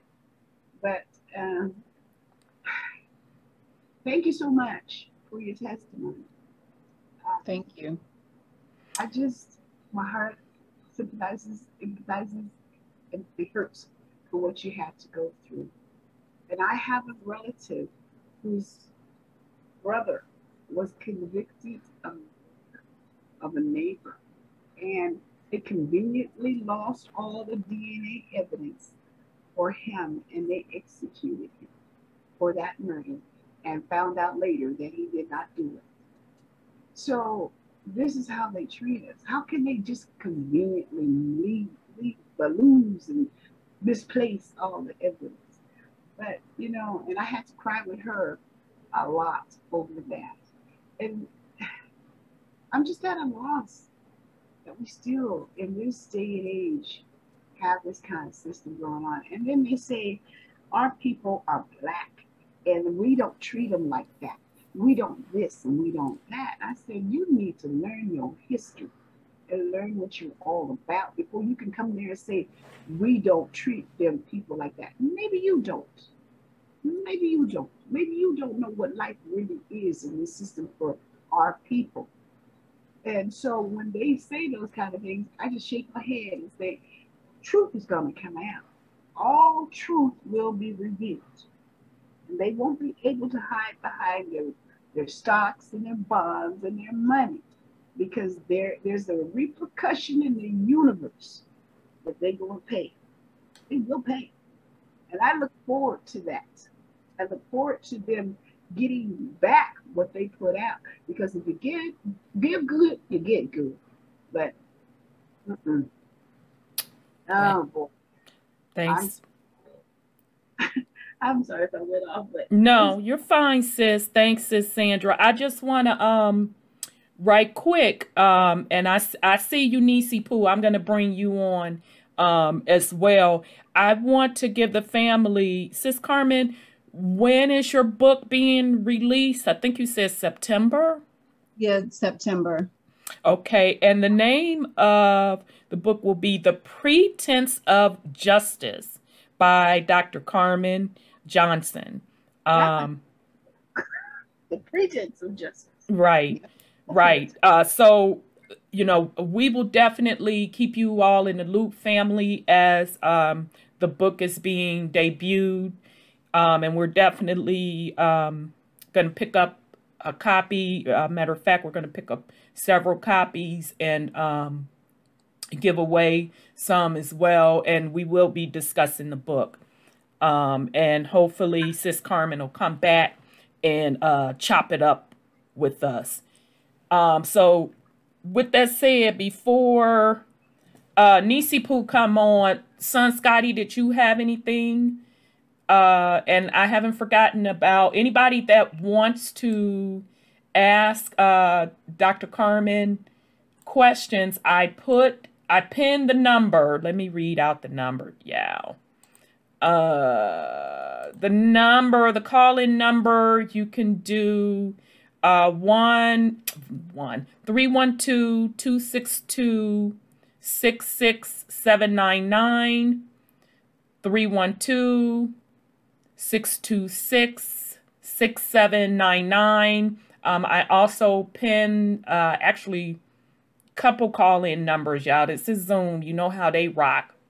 If you have a question for Dr. Carmen. So, son Scotty, before I bring on Nisi Poo, did you have any questions for Sis Carmen? Do I have any questions? No, I was asking Scotty. Oh, everybody got unmuted. Doggone it. Hold on. Okay. All right. You can unmute yourself. If not, I'm moving on. Okay, there you are. I'm unmuted. Okay, there you go. No, I just want to say thank you for sharing that information and that story, because you know, one thing for me, like being of my demographic, we don't really hear, you know, of other, like the elders going through stuff like this. And then, you know, and then you would also think that, you know, you would have more support, because it's like, if the younger generation is going through this and it's just so hard, and PTSD, and, you know, not having the support to rehabilitate after you come out, like, how much harder is it for someone, you know, older than us, and having that support? So it was just like very much heartbreaking to hear that. Like, I'm thinking of, like, you know, like my aunt or my mom or somebody. I'm like, yo, that's just like, it was just so heartbreaking. So, yeah. And then the advice that you gave about, you know, not like the throwing your pearls to swine. That's like literally like a phrase my grandmother used. It reminded me of Big Mama instantly when she said that. And, you know, that is it goes a long way. That wisdom goes a long way for every type of, like you said, it's not just with your business affairs, with your personal relationships, your careers. You gotta know your worth, and you gotta deal with people who recognize your worth as well. That's right. So I thank you so very much for your time and your story. Thank you. I appreciate you. And just to add on there, okay, Brother Sean, I'm about to unmute you again. I don't know why you can't unmute. You should be able to unmute yourself now. I guess just to kind of add on to it don't have me muted. Oh, and you still I can hear you now. We can hear you now. Okay. Child, you know how they roll sometimes. Just to put a little bit more on what son Scotty was saying. Thank you so much, Sis Carmen, for keeping it candid and honest about all who were involved in this fraudulent shit that you went through. Because when you said the judge went to Morehouse, baby, let me tell you something.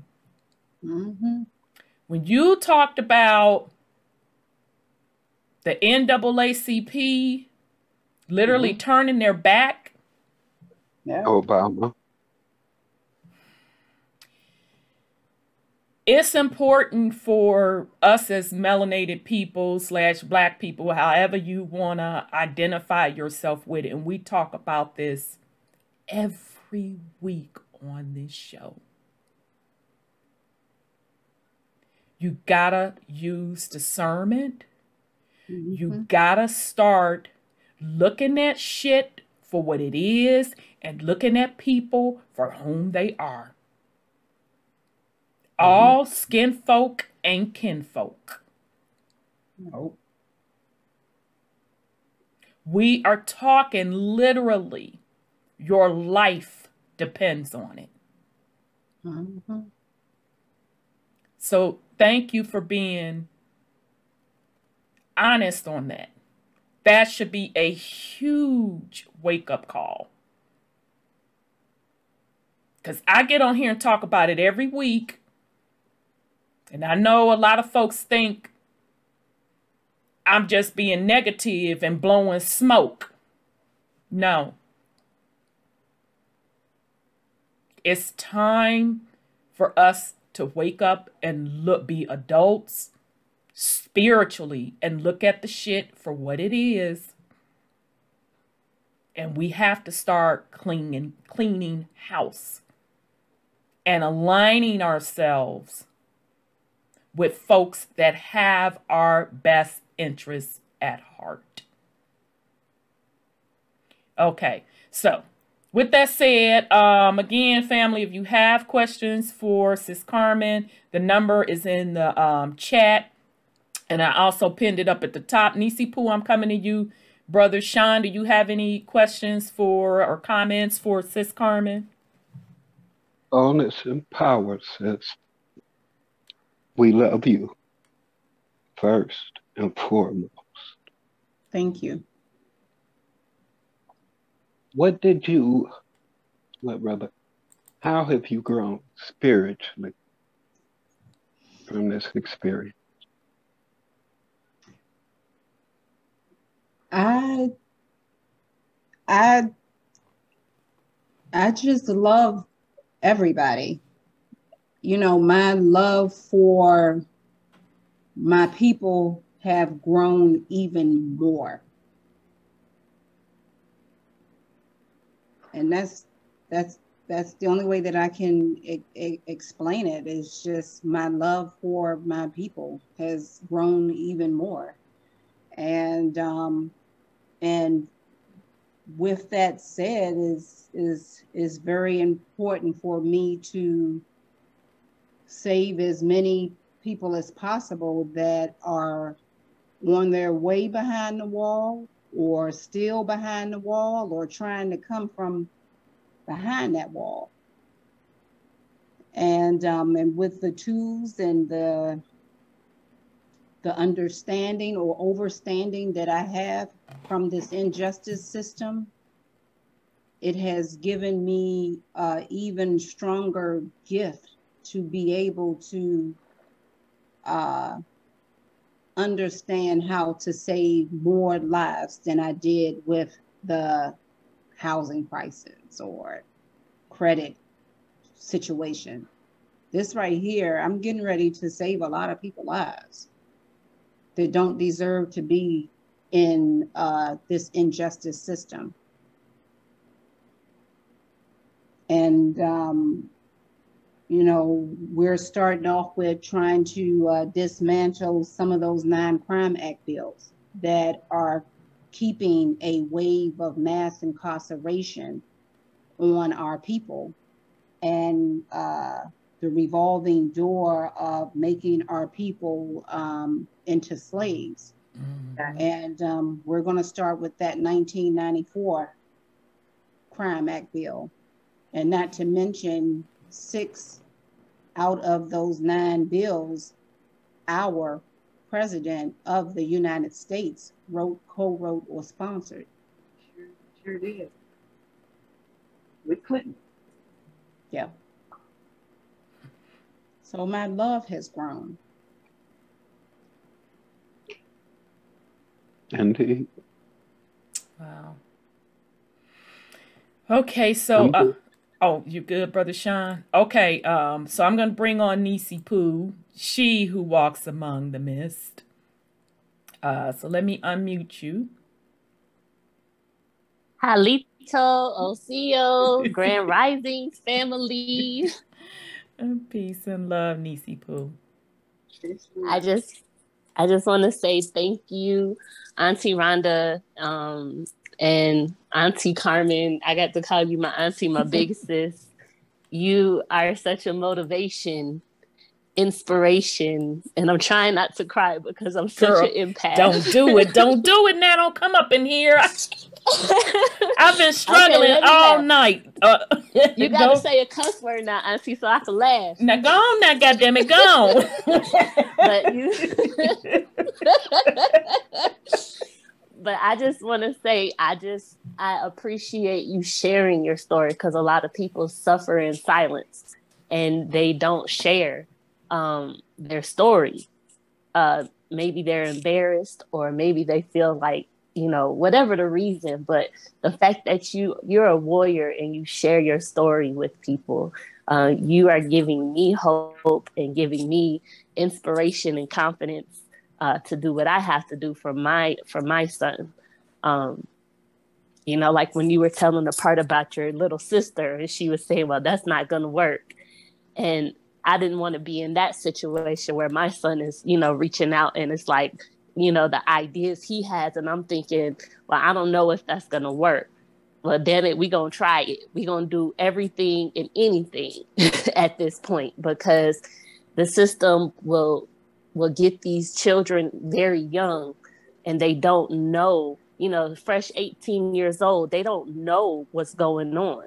Right. They're just thinking that they're going along with whatever their attorney is going to tell them. And their attorney doesn't even have their best interest in mind. They're just, on to the next number, sifting them in and putting them through the system. They're not fighting for them.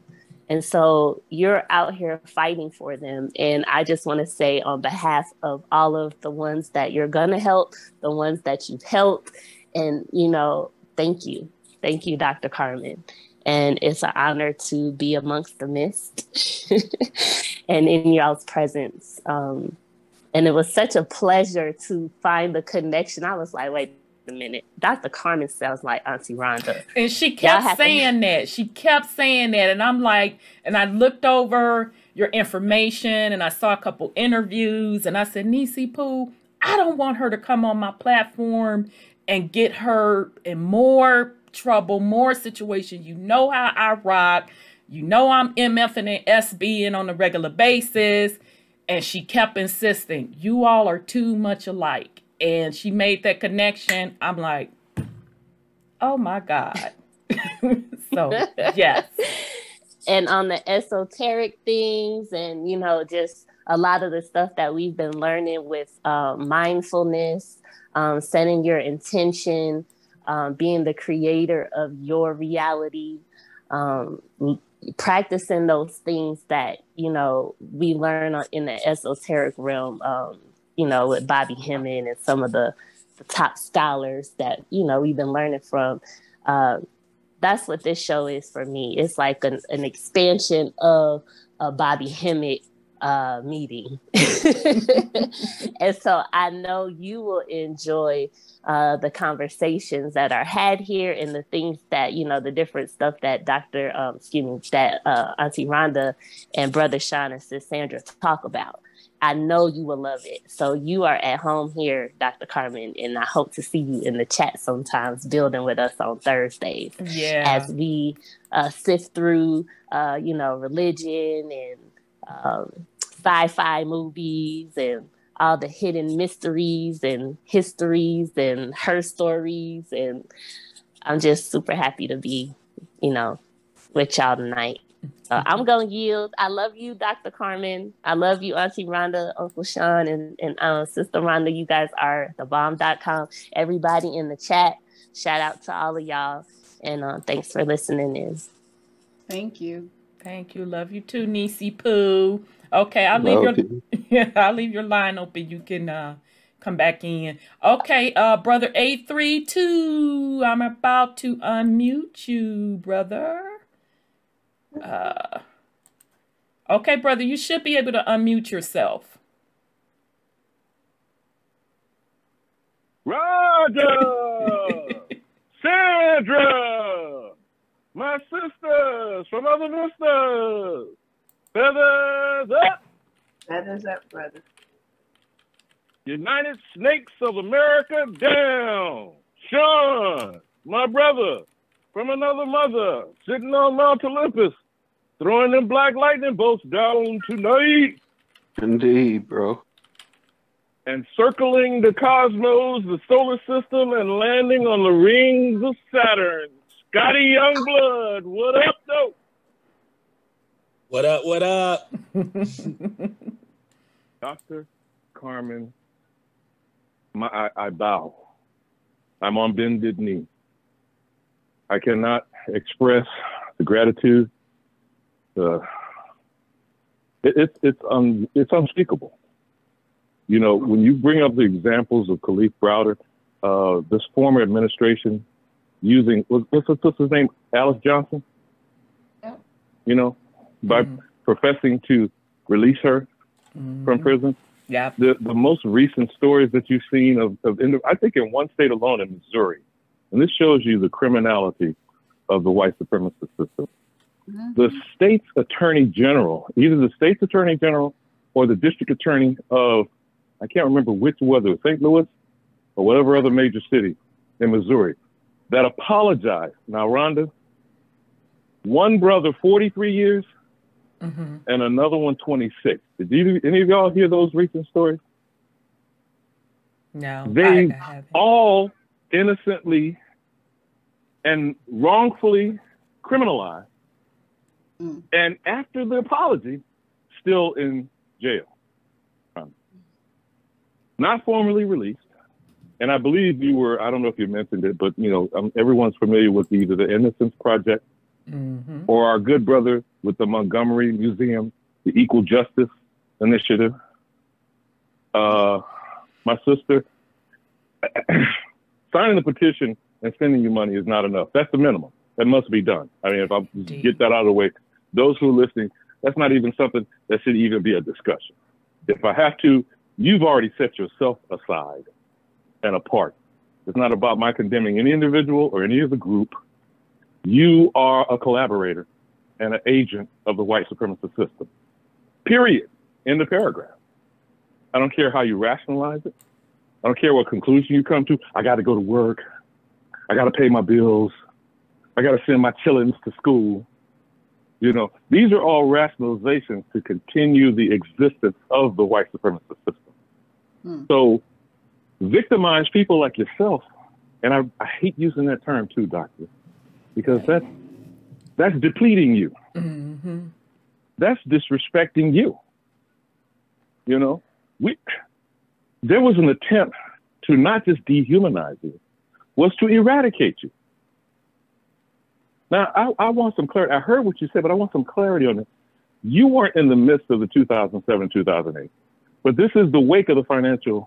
You've seen the movie Big Short and about the credit default swaps. That's what I was trying to think of. And how?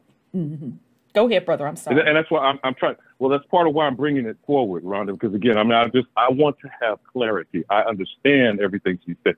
She don't have to make proof to us. Right. That she is a member of our experience as the original inhabitants of this land, being lied on, having it stolen from us, calling us out of our name. Right. African American, Negro, colored, black, whatever. And at the end of the day, have to prove to the criminals they stole our shit. But I'm trying to understand what I heard you say about these so-called African Moors. I know that's what you want to say, Rhonda. Child. That set up a criminal enterprise that was in the wake of the 2007, 2008. And I know you didn't get impacted to 2014, but is that where you draw a direct line, Dr. Carmen? From those credit default swaps, the, what do they call those, ARMs, adjusted rate mortgages, and the subprime lending that put our people in these situations? So could you give me some little more clarity on that before I respond to what we should already know now, a decade later, as to how this criminal enterprise of mortgages, banks, and foreclosures have put us in something we should never be in because this is ours. Could you give me some clarity on that? I mean, I'm not sure what type of clarity that you want. You know, like, are you how were they in a sense manipulating you by trying to help people get out of a criminal contract they were put in? Because the bits and pieces that I can understand that you were saying, you're helping somebody with a credit report. I don't get how you're charged with 24 incidents of bank fraud, wire transfer. I mean, this is where I'm getting, confused. Point. Confused. Right. That's my point. That's my point. It doesn't make sense. So if it doesn't make sense, then it's not right. And I suggest anybody pull my transcripts or do whatever you need to do.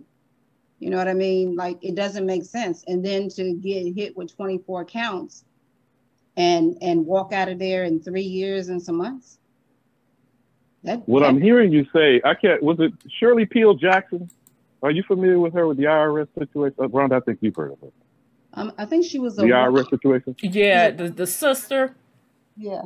She was the only one who went to jail when all the other white boys didn't, on exposing the IRS, the 16th Amendment, and we should not be paying taxes because taxes is voluntary by policy, by the way. And it's unconstitutional because it was never passed or never confirmed through 3/4 of the states ratifying the 16th Amendment. But that's another conversation. But she, similarly, being the only black female, former IRS agent and auditor, she went to jail. Yeah. White boys didn't. Oh. Now, I shouldn't be drawing a conclusion here, but it sounds suspiciously similar for however many of these Africans there were.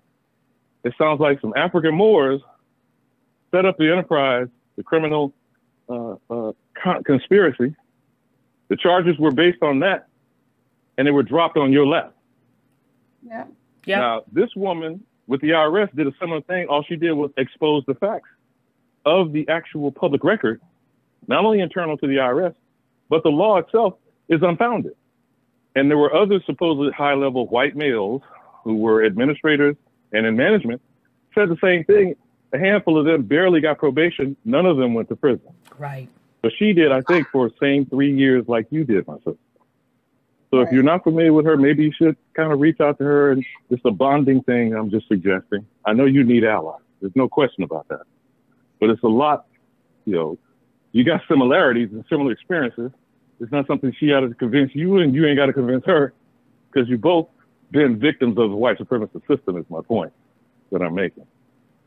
And so when I'm understanding what I'm hearing, these Africans set up a criminal enterprise around the subprime lending that brought the whole global economy to the cliff in 2007, 2008. Isn't that what we were told, Rhonda? Yes. Isn't that what we were told about the packages you said? The credit default swaps. Yep. The derivatives. The derivatives. Yep. The packaging of this shit for AIG. Yep. Remember Countrywide? Yes, it Washington do. Mutual. Yep. Do we have to name drop again about who went to jail in that? Too big to fail. I don't remember anybody. I don't want to lie, but I don't remember. I'm about to tell you. I'm gonna remind you. Bernie Madoff. Yeah. But that didn't have nothing to do with the mortgage stuff, though. You are correct. Okay, madam, I just didn't want to lie upon somebody. Okay. But in the documentary review, and by the way, he just died in jail. Okay. The only reason he went to jail because he got exposed from it. So yes, you're correct. He may not have had any direct connection to the cause and effect of the financial scam, but he is the only one who went to jail in the wake of it. You see what I'm saying? 6 years later, she goes. Now, I'm not saying she's alone. We don't know the other stories. I'm quite sure there's another Negro Boule fraternity judge that sent some of us up to the big house. And they call it up the river, right, to the pokey, right, breaking rocks. I believe I heard that sister said she was in the chain gang. That's what I heard described. Now, she may not have broke rocks. She may not have been put out there like Sidney Poitier and Tony Curtis and Defiant Ones, or our good brother, what's his name? Remember Life with Eddie Murphy? Yeah. Martin Lawrence, you know? But that was supposed to be a movie and a joke, right? Khalif Browder is not a joke. Right. There's two brothers in Missouri, one 43 years, the other 26 years. It's not a joke. That's today. It's not history. This isn't critical race theory. This is the 1619 Project. This is the current white supremacist system that needs to use Black women like this good sister and Black boys like Khalif Browder to chew them up, to spit them out, and teach who a lesson, Rhonda. You Aboriginal niggas better not be coming up in here saying nothing about this is your shit. There is another woman, I don't know if it was she who walks in the mist or one of the other clan mothers or queen mothers that shared with me that's going around trying to initiate a campaign, Rhonda, and this is going to come across your radar, to prevent us from calling ourselves Aboriginal. Yeah. Yeah, right. How dare they? Okay. But that's the arrogance of white supremacy. You see? Now, they've been set up in operation by African Moors who claim in the Treaty of Peace and Friendship, right? By pale-skinned Europeans claiming the Charter of Magna Carta, Manifest Destiny, and Dum Diversus. They're all in agreement. We've talked about this, we deal about it every week. Yep. They are the conspiracy in agreement to target who and do what. And we still ain't got a clue. Right. So Dr. Carmen, forgive me for pontificating, standing on the soapbox. You're in, like Tamika said, you're at home, you're a family, we cover you, we try to bless and pray for you, but I'll say it kindly and peacefully, as I say every week, I don't give a damn where you come from. I don't care who you are or where you travel across the cosmos or the universe. You ain't got to go home, but you got to get the hell up out of here. And I yield. All right. Thank you, Brother 832. Thank you so much. In the chat, Magneto said, thank y'all sisters. I did 15 years on a 20-year bid. Fight for us. And he said he's in Richmond, Virginia. So sorry about that, Magneto. So I'm not going to hold you, Sis Carmen. Did you have any last words you want to share with the family? No, except the fact that, if there are any law students that are out there that are listening that want to volunteer with me and be a part of this dismantlement of these Crime Act bills, certainly go to my website, send me an email, call me. Anyone that want to volunteer. Right now, we're working virtually that have a paralegal background but refuse to take the bar. I would love to work with you all. Any attorneys that's no longer part of the bar that want to give back to the community on the injustices that's happening in our Black, brown, and tan communities and want to help fight alongside me, please contact me. Okay. And I appreciate all of you. And Sister Rhonda, I love you dearly. I love you, sis. And Miss Walker, I'm expecting your phone call tomorrow so we get your son's attorney on a Zoom call as quickly as possible. And that's what my ask is.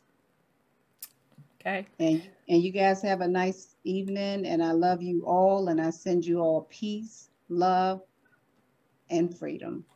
Love you too very much, Sis Carmen. I'm sending you kisses and hugs, and you have a home here. Anytime, you're welcome here anytime. Family, go sign the petition. Go sign the petition. Share it on the social media platforms for Sis Carmen, our Indigenous American Indian. So love you much, sis. I'm not going to hold you, girl. Go on and get you some sleep. And All right, okay, hit me up when you get rested up. all right. Have a good night. Okay, you too. Love you, sis. Whew. All right, family. Ciao. But you want to slap somebody, don't you? That was rough, y'all. That was rough. But all honor and respect to Sis Carmen. I'm gonna put her information again. I'm gonna update everything in the YouTube description. American Indians, let's show up and show out.